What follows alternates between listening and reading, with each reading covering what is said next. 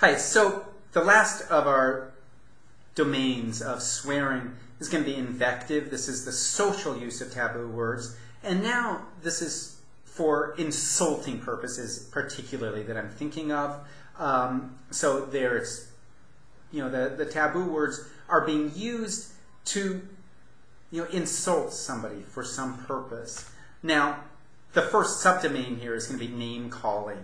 This is when you say to somebody to their face, you call them using a slur. So that would be like saying, you son of a bitch, you bastard, you cunt, whatever it is that you're going to call somebody, that's name calling. You say it to their face. Now, the next one is similar, except for now you're using the slurs to insult somebody in the third person. So you're going to be talking about somebody in the third person. You say, she's such a bitch, or you can talk about, say things like bros before hoes, or you can say, as Mel Gibson did, I hope you get raped by a pack of niggers. Oops, I didn't mean to do that.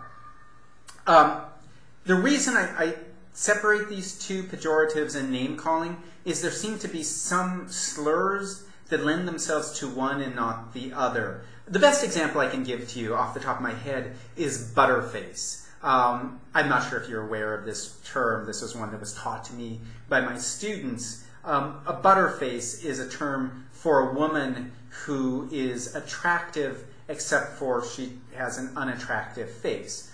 Okay, a slur, not a nice thing to say about somebody. But according to my students, this is not something that you would say to somebody's face. You're not going to say, God, shut up, you butterface. You're going to talk about somebody in the third person and say, God, when I'm drunk, all I seem to do is hook up with butterfaces. So that's the kind of thing that we're talking about here. Pejoratives, third person, and we need to separate them because sometimes they don't perfectly align, pejoratives and name calling.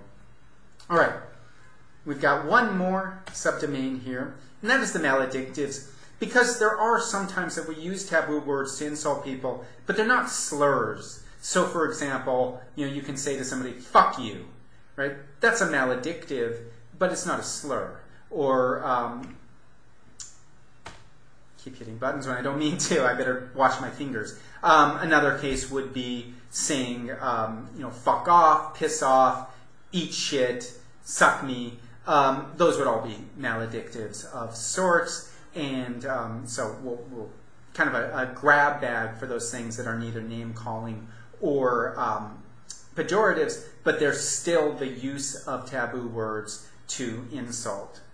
All right, in the next video, we're going to be stepping back again and kind of trying to wrap this all up and summarize this taxonomy.